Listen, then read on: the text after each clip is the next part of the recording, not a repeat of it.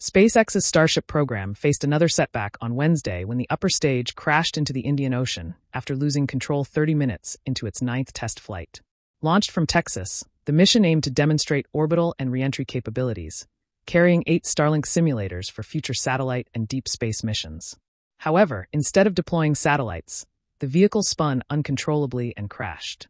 This follows 2 earlier failed tests this year, highlighting ongoing technical challenges. Past issues like engine failures and onboard fires led to explosions over the Caribbean and Atlantic, prompting hardware upgrades. Despite setbacks, SpaceX's iterative testing continues to provide valuable data as they work toward full reusability for missions to the Moon, Mars, and beyond.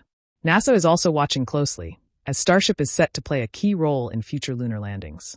Each test, successful or not, brings SpaceX closer to achieving its ambitious goals.